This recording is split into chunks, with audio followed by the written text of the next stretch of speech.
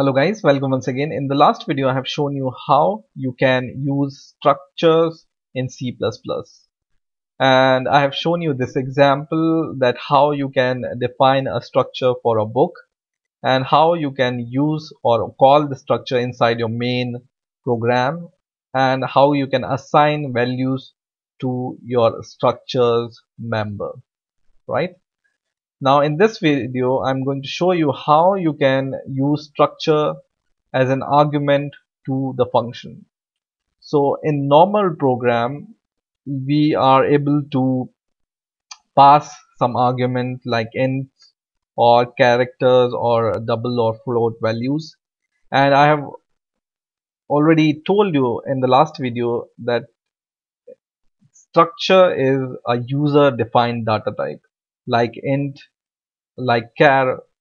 These char and int are the C++ data type, and this book, for example, which you have defined in the last video, is a user defined data type which we have created.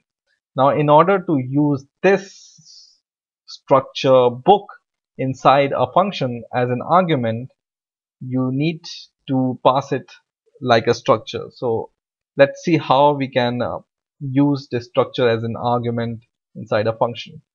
Now in order, if you don't know what this code is, just see the last video. I'm using the code from the last video in this video also. Okay, and in the last video we had defined the structure and I've shown you how you can use it. Now for example, we want to define a function to print the content of the book. Okay, so I will define a function called void print book, and I will just give this, and I will give this, not this but this parenthesis here. Now in order to pass your book structure in the function as an argument, what you need to do is, once again, you need to go here in the parenthesis and you need to call this keyword called struct, and then you need to call the data type or the structure name, which is book in our case, right?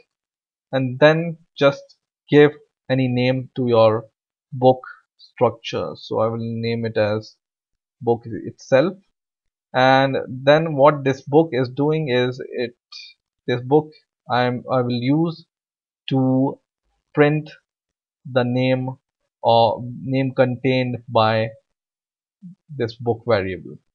So I will just copy it and paste it here. As you remember how we can call the content of the book by its members. So book, this is the variable name, dot what is the member name of this book structure, book name, author and ID. Okay, so I will just use this book in order to print the book name, book author and book ID. Now this is just simply you need to pass in order to call this book variable inside this inside this function as a parameter or argument, right? Now in order to call this print function, what you need to do is just copy this function name, paste it here, and as a normal variable, uh, how you pass your normal variable inside this function, like this, right? So think of it, if it's a integer variable and this will be an integer variable, simply you will pass any number here, okay, or the variable which contains the number.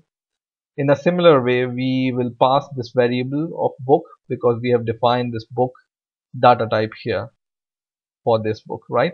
So this book we can pass it inside the function, and now when we compile the program and run the program, it will work fine, right? It's printing whatever we have assigned here. So we have assigned book name C++, book author programming knowledge, book ID 1, and then we are calling this function to print the value book 1 name. Book 1 name is book 1 book dot name, right? So we have passed this, and book dot name is C++ tutorial, which comes from here, right? So in this way you can pass structure variable as a parameter to a function. I hope you understood the concept behind it, and I hope you have enjoyed the video. Please rate, comment and subscribe, and bye for now.